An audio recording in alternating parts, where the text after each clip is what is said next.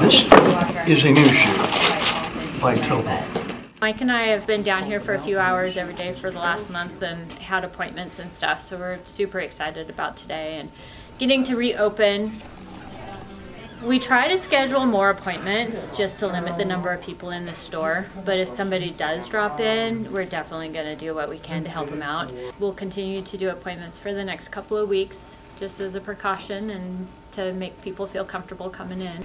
We pay way more attention to like the spacing of the people that do come in because we want everybody to feel comfortable, so we're not setting people right next to each other like we would have a month and a half ago.